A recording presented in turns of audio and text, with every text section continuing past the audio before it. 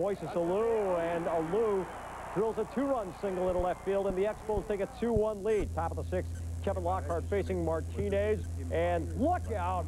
Lockhart would have to leave the game with a deep contusion of the right forearm. Top of the 5th, Martinez against Derek Bell, and get out of the way! Bell hits the deck high and tight, thinks about charging the mound, decides not to, and gets blown away by high heat. So that is that. Well, maybe it's not, because he's not in the dugout yet, and Bell decides he's going to take a right turn and come toward the mound. Thank goodness we have a strong commissioner to rid us of such horrible things such as this. Biff Roberts with a linebacker-type hit on Martinez. And finally, Mark Davis says, "You better watch that stuff, Pedro." Expos